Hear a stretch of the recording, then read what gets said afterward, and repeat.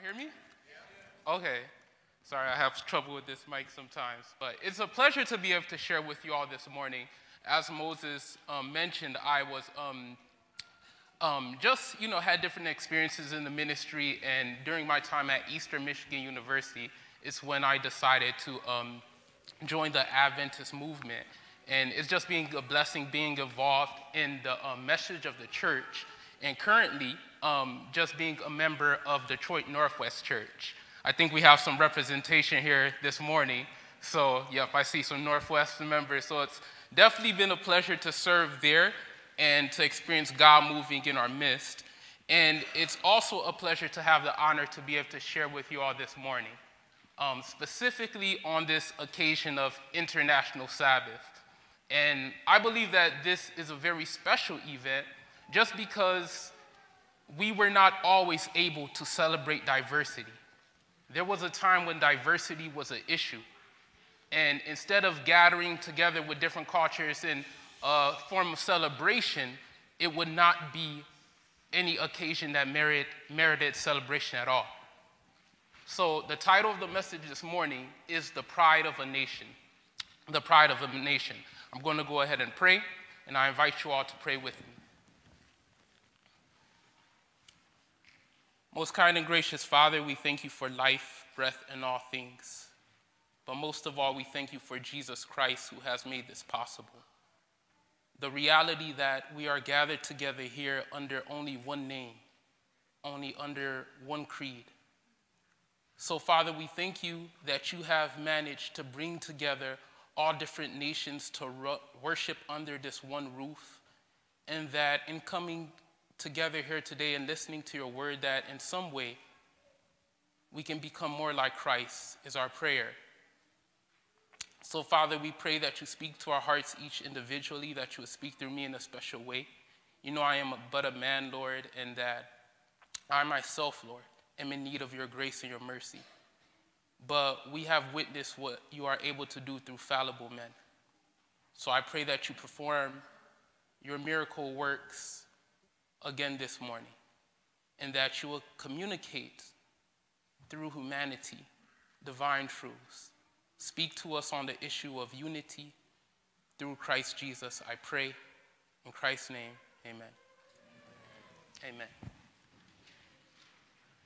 So as I mentioned, I believe that before we can truly appreciate International Sabbath or any type of gathering of different nations, we must first acknowledge why an event like this merits celebration. There was a time when gathering like this wasn't a celebration, but it was an issue. When diversity, instead of being something to take joy in, caused turmoil and strife. What do I mean? We all remember dark spaces in our history, right? The dark pieces of our history, like the Rwandan genocide. And I remember looking over the stories and facts about the genocide. You realize that in the short span of about 3 months, about 800,000 Rwandans were murdered just because of their nationality, where they were from. Hutus took it upon themselves to slay Tutsis because of anger, strife, and prejudice. We remember events in our history like the Holocaust, things that we don't like to talk about very much, right? Events where, I believe it was 6 million individuals, mostly Jews and several other minority groups, were viciously murdered because of where they were from, their nationality. And we also remember things like the African American history in the Civil War, where close to 600,000 soldiers lost their lives in a war that spurred from nothing else but prejudice, discrimination, and racism. You see, these are all things that we could talk about and that we could think about to help us to understand what an International Sabbath is, but I don't believe that we need to go into much detail. Perhaps we've had our own experiences being a minority represented in a majority. And this morning, I want to take a moment to pause and see what the Bible has to say about the unity that can be experienced in the midst of diversity, because contrary to what we think, or prejudice or discrimination or anything like that regarding where you came from was not only an experience from us, but it was something that we notice in Scripture as well. I invite you all to turn with me this morning to the book of Numbers chapter 12. The book of Numbers chapter 12. And I'm going to try not to take much of your time this morning. I know that we are all hungry and that we smell the food. So we'll be very straight to the point this morning. We're in the book of Numbers chapter 12. And I'll be reading from verse 1.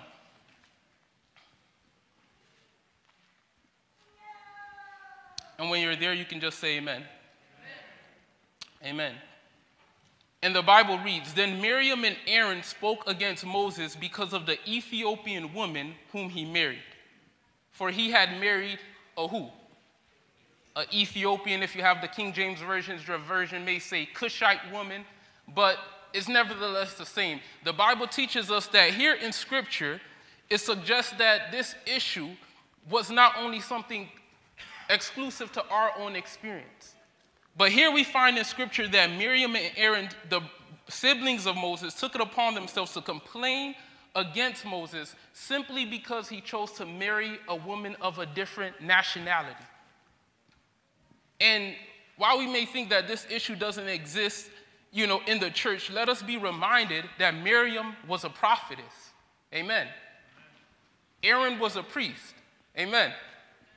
So this is definitely something that we're susceptible to as well in the house of God. You see, the issue was that Miriam, Aaron, and Moses came from what was known as the Hebrew tribe, or it's also known as Jews, or however, Israelites, or however you may note it, but they all came from the lineage of Abraham. God had chosen Abraham and has said that out of you I will make a new nation, and he chose him to be the progenitor of his holy nation here on earth. And Israel was supposed to stand as an elite nation amongst all the other nations. So could you imagine being an Israelite back in the day? All of these things all of the oracles of God were given to you, and you can imagine how this could foster pride in the heart of an individual. And this is what Miriam and Aaron was experiencing in their day. And before I go any further, it's also a caution to us, because while we may take a lot of pride in our origins or in our nationalities, wherever we come from, it's also a caution that we do not become so prideful in our origins that we begin to despise others. Amen. Amen. God has given his people grace and favor. Praise the Lord. But when we begin to become self-absorbed and where we come from to the exclusion of others, then it becomes a problem. The Bible says that Miriam and Aaron spoke against Moses simply because of the Ethiopian woman whom he had married. Now, the thing is that I don't believe that Miriam had an issue with Ethiopians specifically. At least I hope not, But I believe that it stemmed from a different issue. The fact that Zipporah, Moses' wife, was not a Hebrew was the problem. You see, if Moses married an Asian, there would have still been an issue. If Moses had married a Mexican, there would have still been an issue. If Moses had married anyone besides in Hebrew, Miriam and Aaron would have had an issue. Because in the mind of an Israelite, only two nations existed. Did you all catch what I said? Okay, in the mind of an Israelite, it's important to recognize that only two nations existed, and that was either you were a Jew or you were a Gentile. Regardless of where you are from, who your origins came from, your lineage, either you were the chosen people of God or you were not. A son of Abraham, a child of Abraham, or you were not. It didn't matter if you were Hittite, Amorite, Jebusite, whatever it may be, Canaanite. In the mind of an Israelite, if you were not a child of Abraham, you were a Gentile. And this is kind of what spurred the opposition that we find here in Scripture. This sense of national pride was a common denominator in awe of any bitterness shown to different nations. So I want us to look at, in the brief time I have, just 4 ways that Israel was to stand apart from all different nations and how Christ solved that issue. Is that okay? Can I do that this morning? We're going to look at just 4 ways that Israel was supposed to be an elite nation and to stand apart from all other nations. If you have your Bibles, take them to the book of Deuteronomy chapter 7. Deuteronomy chapter 7.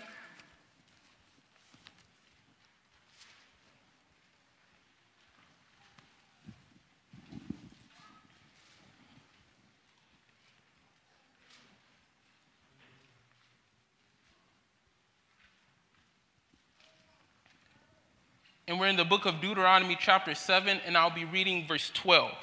Are we there? Amen. So it says this, "Then it shall come to pass, because you listen to these judgments and keep them, that the Lord your God will keep with you the covenant of mercy which he swore to your who? To your fathers," right? Now notice with me in verse 15, it says this, "And the Lord will take away from you all" what? "All sicknesses, and will afflict you with none of the terrible diseases of Egypt, which you have known, but will lay them on all those who hate you."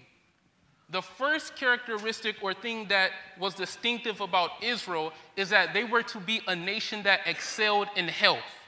They were to be the healthiest nation that existed. God had promised Israel that so far as they kept his commandments, that they would stand superior in health. Amen. Can you imagine taking a flight to a country and you land only to find out that nobody in that country has sicknesses? That all the hospitals are empty, all the pharmacies are out of business, the dialysis centers are closed, nobody has any ailment. And this was God's plan for Israel. So when you look at an Israelite, it's just not another nation, but you also recognize the fact that this was the healthiest nation that existed. How many of you want to be an Israelite this morning? Free from obesity, free from COPD, cardiovascular disease. This was God's promise to Israel. And the awesome thing about the gospel, praise the Lord, is that we don't need to be a child of Abraham to have the health message. Amen. God has given his Adventist church the health message, which we can freely partake of through faith. You see, it's interesting because I was looking at a study done, and researchers went out and they wanted to study the most healthiest population in the world. How many of you have heard of the term blue zoners? Just raise your hand. More of us need to hear about that term. You are a member of a blue zoner community. Blue zoners are a group of people who live up to about 100 years or older with healthy life. And what researchers have found is that one group of blue zoners were found in Loma Linda, California. They were known as Seventh-day Adventist Christians. And they began to ask questions. How is it that this group of people are living up to 100 years old? Actually, they were living up to 10 years in addition to the average life expectancy.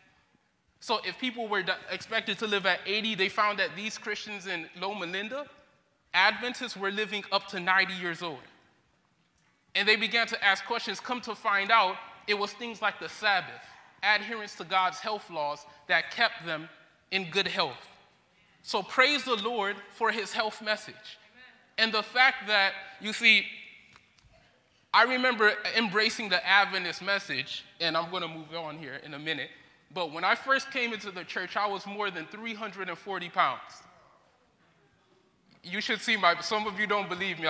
Ask me to show you my pictures. I'll show you. I was a chubby guy, just got off the football team in high school, and I was humongous. Coming to the church just to find out people are eating tofu and soy milk, and I'm like, what kind of stuff is this, you know? Like, what's going on here? Where's the meat? And I'm from Nigeria, so, you know, we have meat for breakfast, lunch, and dinner, you know? So this whole tofu thing I couldn't get down with. But come to find out that the Bible actually had interest in me being healthy.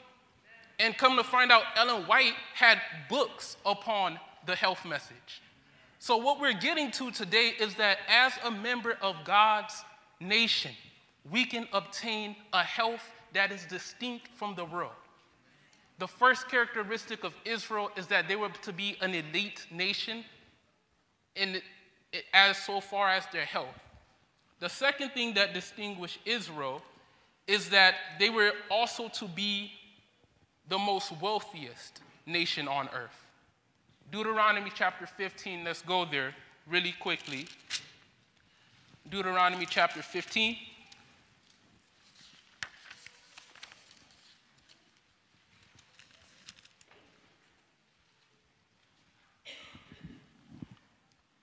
Deuteronomy chapter 15, and when there you can say amen. The Bible says this, and we'll be reading in verse 6. It says, "For the Lord your God will bless you just as he promised you," right? "You shall lend to many nations, but you shall not do what? Borrow. You shall reign over many nations, but they shall not reign over you." Number two is that God's nation was to be the most wealthiest. God had promised Israel that through keeping his laws regarding economy, that they were to exceed in their wealth. He would bless them. And it's interesting because no nation was required to give as much as Israel. God required from them a tithe, an offering, ministry to the poor, a year of release of debts, a year of release of lands, the 50th year. And after all of this giving, you would expect these people to be broke, you know? But this was not so in Israel. Israel was the opposite. The more they gave, the more they received. God blessed them through a miracle.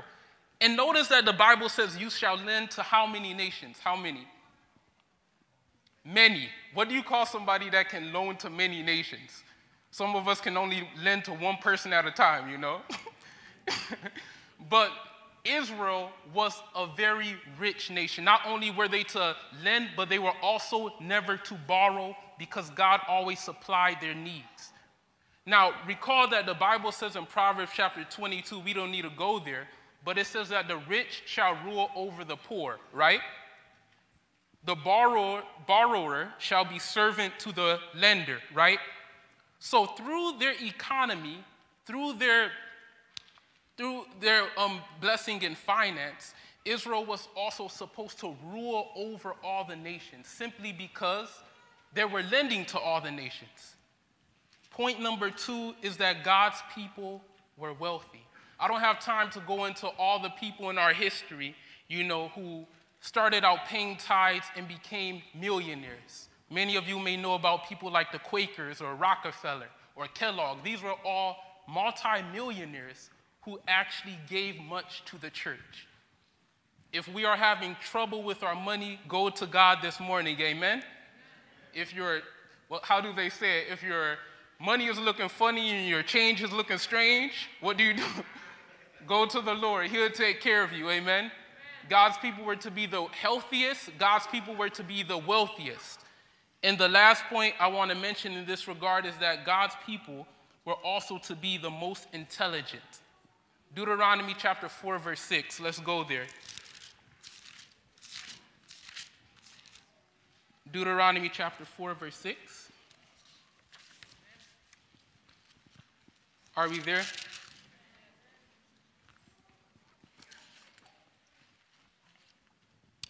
And it says this, "Therefore be careful to observe them," speaking about the commandments, "for this is your wisdom and your understanding in the sight of the peoples, who will hear you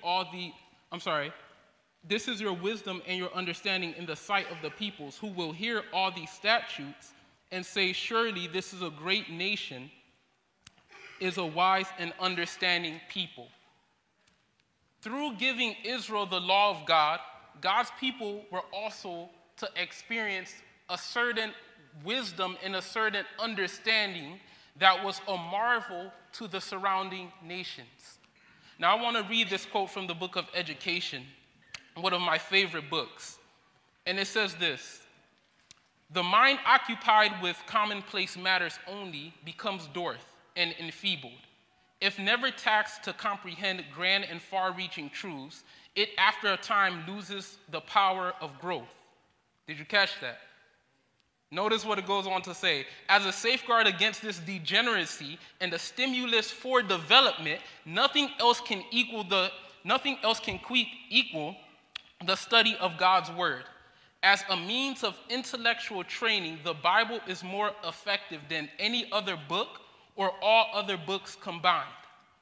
The greatness of its themes, the dignified simplicity of its utterances, the beauty of its imagery quicken and uplift the thoughts as nothing else can. No other study can impart such mental power as does the effort to grasp the stupendous truths of revelation. The mind thus brought in contact with the thoughts of the infinite cannot but expand and strengthen. Praise the Lord. Spirit of prophecy records that if we are looking for an increase in our mental faculties, then we need to go to the Bible. If we are looking to do better in our book work, in our academia, we need to go to the Holy Scriptures. And this is what set apart Israel from other nations, because while other nations were studying, Harry Potter and, Housewives of LA, whatever it may be, God's people were doing what? Studying the Word of God, tracing genealogies, prophecies. All of these different things were their study by day and by night, and it gave them a certain breadth and vigor of mind. God's people were to be the healthiest. God's people were to be the wealthiest. And God's people were to be the wisest. Amen? I remember growing up, my mom used to always tell me that early to bed, early to rise makes one healthy, wealthy, and wise, But it's the word of God, amen? Mom, you were still right, Mom is always right. But it's the word of God that imparts that vigor and that excellence of character. And this was God's plan for Israel. Finally, Israel was supposed to be a holy nation. And this was the supreme distinguishing factor that while they excelled in not only secular things, they were also to excel in character and to be to the world a witness and a light of the character of God. I don't know about you, but I'd very quickly trade in my Nigerian attire to be an Israelite.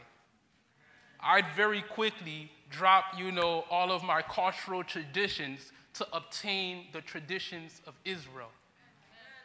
God had a nation here on earth who was to stand as a representative, as ambassadors to the kingdom of God. But the only issue that we find in Scripture is that as we read in the account of Miriam, Aaron, and Moses, that this eliteness of a nation turned out to be problematic. Why? Because Israel began to take pride in their nation and began to despise others. So this was a problem for the Jew in that it created a stumbling block because now they thought more highly of themselves. And it was a problem for the Gentiles because they felt like they were excluded from the favor of God. So as I wrap it up this morning, I just want to share how Christ would come and solve this issue. Is that okay? How would Christ solve this issue that we witness even in our day? The Bible says in the book of Galatians, let's go there. Galatians, and we'll read in chapter 3. Galatians in chapter 3.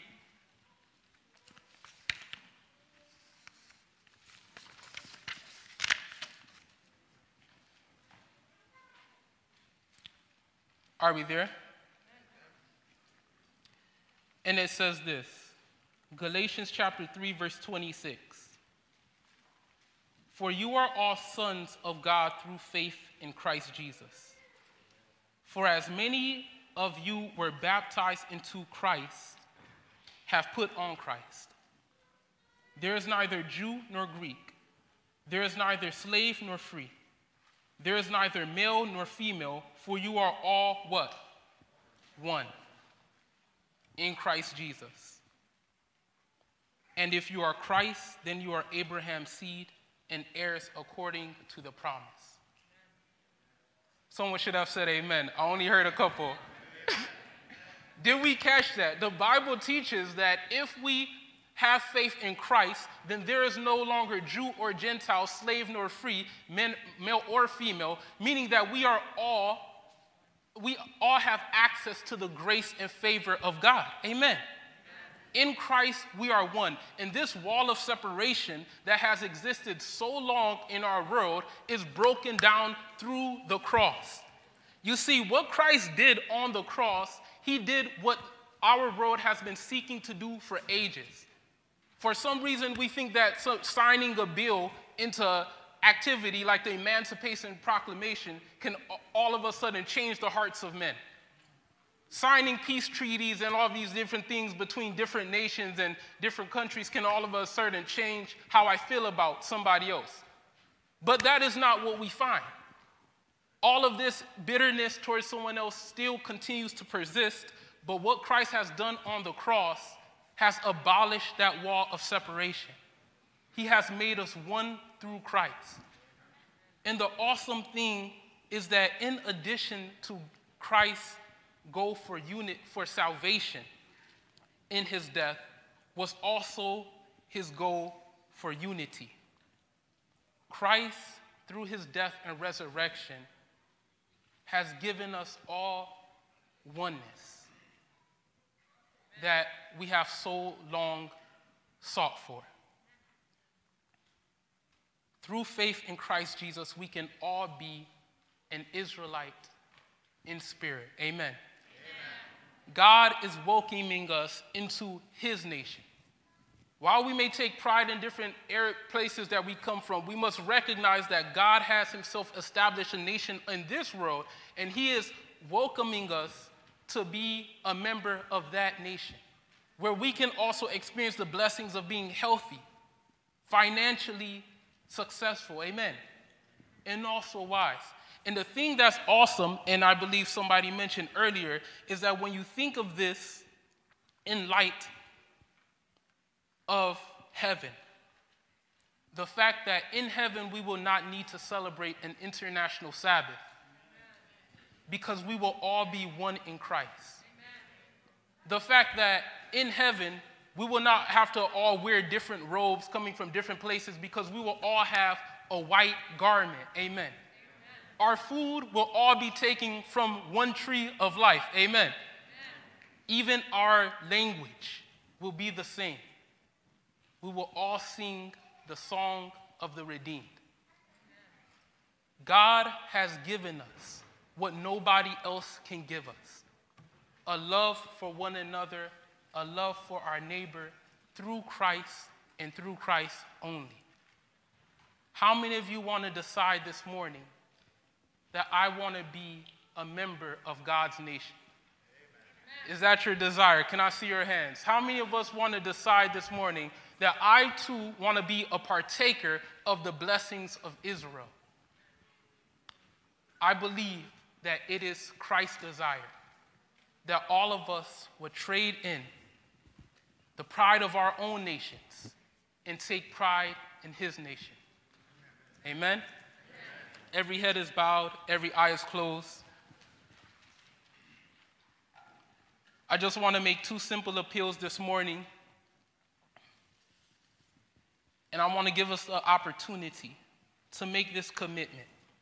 Because I believe that the struggle sometimes is that we take too much pride in where we come from.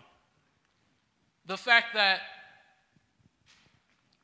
in light of all of the customs and traditions of our own, or uniqueness of our own cultures, we begin to overlook the blessings of being involved in God's culture. So how many of us want to make a decision this morning, and some of us may have already made this decision, and that's okay, that I want to relinquish any pride and take pride in the kingdom of God. I want to become a member of the kingdom of God this morning. If that's you, just go ahead and slip your hand in the air. If you just want to say, I want to become a member of God's nation, amen, and God sees your hands. The second appeal I want to make is for those who have already made this decision, but we are not partaking of the customs of Israel. You see, we should be able to tell where somebody is from based on how they look, based on how they dress, based on how they eat. And if we are truly Israelites by faith, I believe that the world should be able to tell by how we look, by how we dress, by how we talk. The world should be able to tell that we are Christians because of our character. Truly, that is a wise and understanding person. Truly, that is a wise and understanding people. If you want to say, Lord, I've accepted this invitation, but I want to practice the customs of an Israelite. If that's you, just go ahead and slip your hand in the air, and God sees you. Lord, I just want to embrace your health message, your message regarding finance, your message regarding education. I want to spend more time studying the Bible. I want to embrace your character. God sees you. God sees you. Let us pray. Most kind and gracious Father, we thank you for the gift of life, breath, and all things. And we thank you for Jesus Christ, who has made this possible. Father, Lord, we thank you that under this roof, a miracle is transpiring. That what the world has sought to do for ages through bills and through legislature, that you have accomplished through Jesus Christ. That through faith in him, we can all be one. So, Father, this Sabbath morning, we just want to ask that you help us to have faith in Christ Jesus, to embrace your nation, to be one in him, and to look forward to your coming, when it will all be manifest, that your children are one. These things we ask for and pray.